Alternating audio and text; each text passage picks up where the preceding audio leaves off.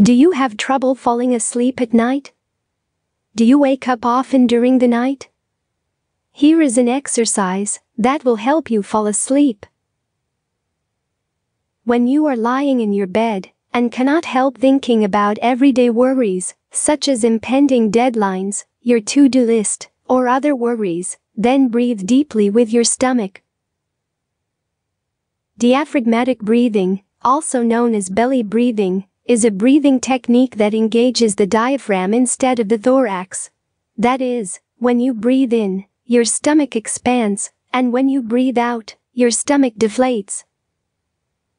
Inhale through your nose and exhale through your mouth. Try not to rush your breathing, but on the contrary, take the time to fill your lungs with as much air as possible when inhaling, and breathe out as much air as possible when exhaling. Repeat 10 deep diaphragmatic breathings. When we are stressed, we initiate our breathing from the chest in a short and irregular way. As a result, our body is not fed with enough oxygen when we inhale, and not enough carbon dioxide is expelled when we exhale.